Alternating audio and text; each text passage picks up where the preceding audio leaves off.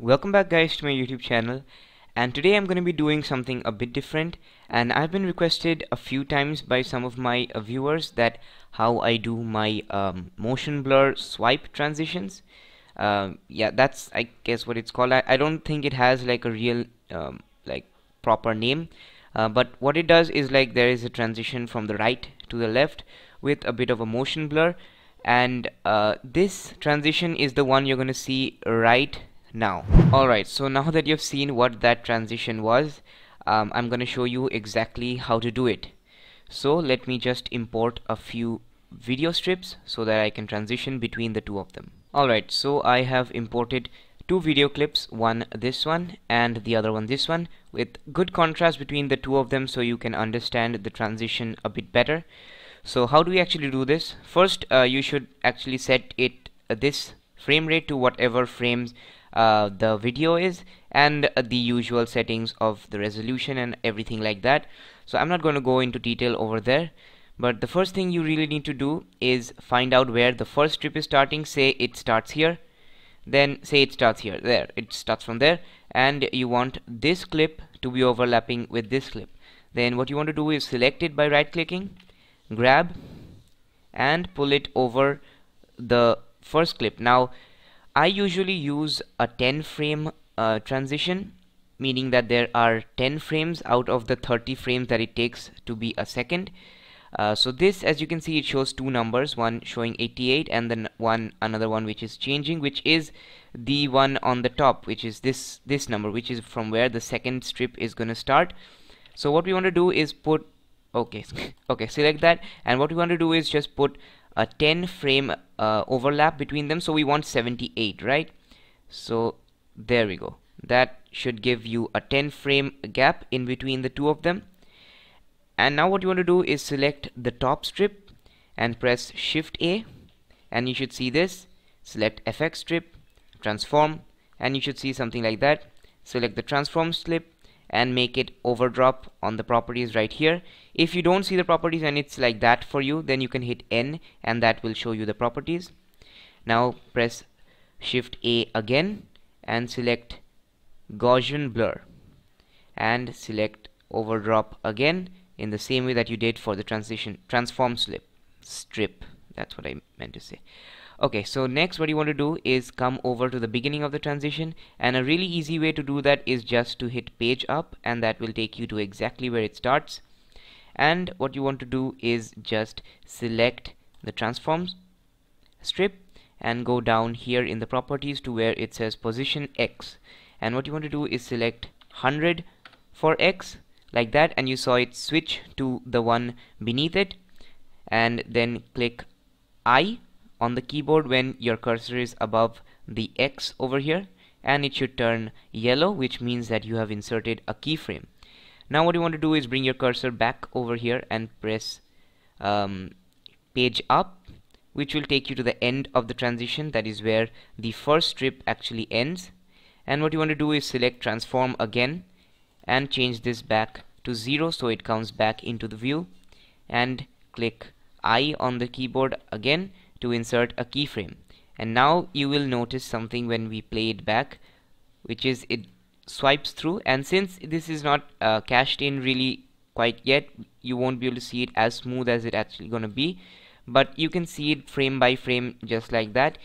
It's a simple wipe transition, but this is not actually what we want, and we want the motion blur, which is where the Gaussian blur comes in. Select the Gaussian blur by right clicking and come down to where it says size X. Select that and make it 150. Remember, you need to be on the beginning of the transition again, so hit page down and get there, and select 150 over here in size X and hit I just like you did for the transform strip, and then skip over to the end of the transition again and make this say 50 and hit I again so that it turns yellow. And then by pressing the arrow key on your keyboard, the right arrow key, go ahead by one frame. That you can see here we are on 89. Now we move to 90 and this will turn green again, so you want to make it 0 so that there is no more blur, and hit I again, and you should see it kind of have a motion blur effect to it, which is really cool in my opinion. Alright, so now what you want to do is, you're pretty much over with the transition, so you won't be able to see it really well, but I will preview that whole thing for you in just a second. But what you want to do is give a sort of a, say, sound effect, which I actually use, which is the swoosh sound effect. So you can download that from the description. I will provide the link to the one that I use, but I'm just going to import that straight away by going and hitting Shift A, which brings up this menu, and clicking on sound, and you just want to find where that sound is. So there we go, here is the swoosh sound bible thingy, and hit add sound, and you should see it come below the video strips. We don't want that. I always like to put it a bit above, so select the audio strip, press G to grab it, and hit Y so that you restrict it only in the Y direction. So you can, no matter where you pull it, it's going to go only in the vertical direction. And where did you go? Okay, there. And bring it down to right at the top of the two things, and let's try it out. And now you can really hear it properly, but as I said, I'll preview it for you in just a few seconds from now. And that is pretty much how you do it. But another additional thing that I think is really quite useful, especially if you have very large projects, and this is a major tip, is go to the end of the transition, which is here, select this strip and cut it by pressing K. And as you see that it will cut the Gaussian blur and transforms thing as well, but that will not change the transition because the only transition part is this part. And how this helps is actually by decreasing the amount of encoding time and rendering time. And select the cut strip on the right, hit G and Y and pull it down. And what this helps you to do is just keep all the video strips in one channel, so that you can easily edit it later, because otherwise you'll be having like stair kind of things in different channels each time you have one of these transitions. And that is pretty much how you do it. So I will just render out this small portion of the clip and show you externally right now. I have refreshed the sequencer and got everything cached up, so you can see it much better over here. So here we go. There, that is the transition, which I think looks really very cool. And it'll keep playing just like that.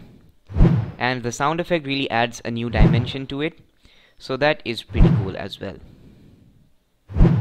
There. But one more thing which is really quite important is to do with the frame rate. Now as you can see here, I have my frame rate at 30 FPS. So in 30 FPS, I usually have a 10 frame transition, so 78 here and 88 there. But if you are using, say, a 60 FPS video, then you'd want exactly double of that to have the same amount of time. So you'd want a 20 frame transition, and usually in the range of 1/3 of a second or 1/4 of a second is usually good for these swipe transitions, which I think is just apt for the fluidity and being able to actually see the transition. Yeah, that is everything that I wanted to say about this.